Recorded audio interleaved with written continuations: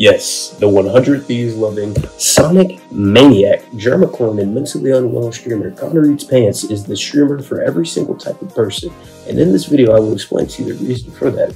Connoreatspants is definitely the ultimate blue collar streamer. But also, before we get into the video, make sure to like and subscribe. It's my inspiration, alright? I love doing this. So, you showing support gives me fuel, so thank you. Thank you for doing that, and make sure to like the video as well.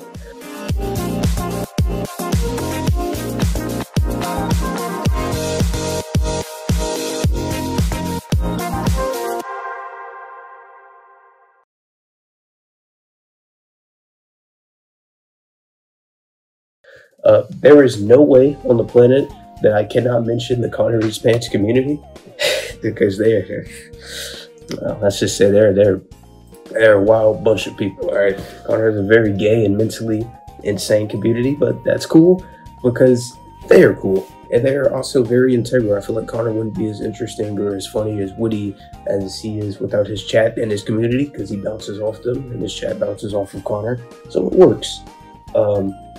I will admit though, the K-Connor stuff and the vax jokes and the COVID jokes could be kind of hard maybe to get into for some people that watch Connor, especially if you're like an entry-level viewer. It wouldn't be the most beginner friendly, especially if it's your first Twitch stream probably.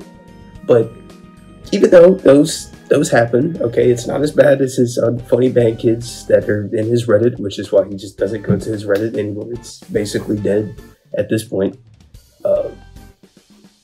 As well as the Dream stands, but they've kind of died down. They're kind of like dead. They don't really involve themselves with Connor every blue moon kind of. So we don't worry about those people anymore.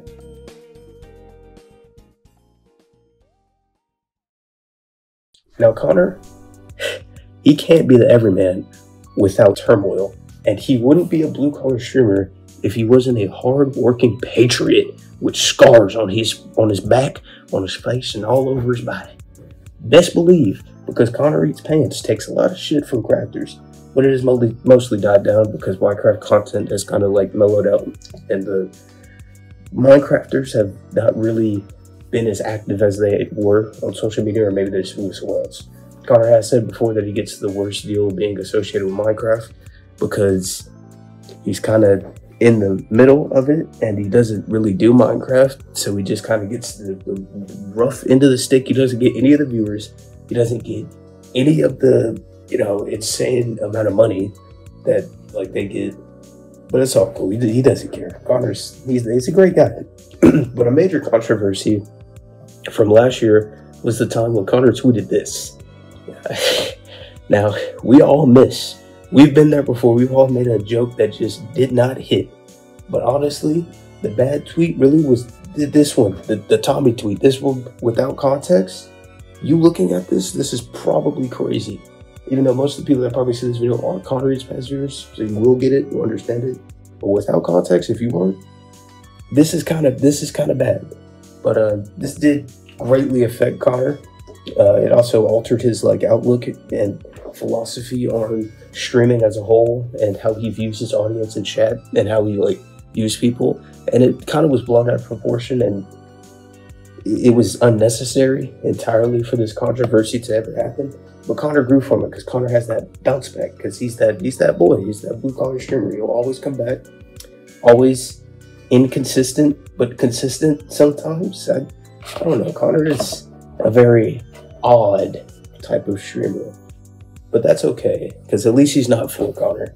Connoreatspants is one of a kind creator, and while I only joined in late around like the SMP Live era, near the end of it, I went back and I saw his start, and I saw young Connor, young, lame, cringe, 2014 teenager Connor, and that was honestly pretty inspirational. I definitely recommend, if you're a Connoreatspants fan and you're a fellow like small creator, someone like myself, go back and watch those videos, or any creator, just go back and watch their old stuff. It's kind of inspired to see them start at such a small level and then rise, and especially with someone like Connor, because he was a teenager. This is all he did. He was a shut-in. He was shy. So it makes sense. this is what he did, and this is it. You can see that perpetual rise. It's pretty inspiring. Connor is a streamer for one, not just for one person. He's for everybody. All right, Connor.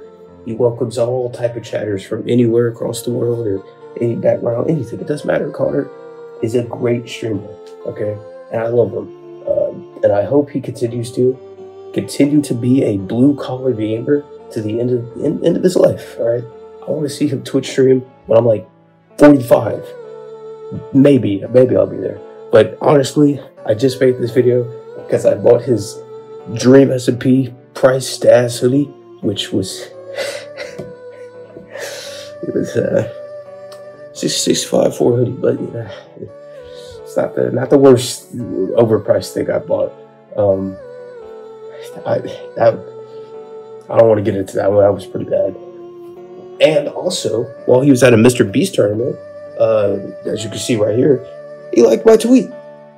That was the first time that had ever happened. Connor liked my tweet. He liked my joke. So I had a good one. I didn't miss. Let's go. Connor likes my tweet. So major W for me. And honestly, thank you for sticking to the end of this stupid video. I don't know why I made it. I just kind of felt inspired to. Because I was just watching Connor one day and I was thinking about it. And I couldn't get him out of my head. Just made this short little video. Hold you guys over. Hope you liked it. Hope you enjoyed. Make sure to subscribe.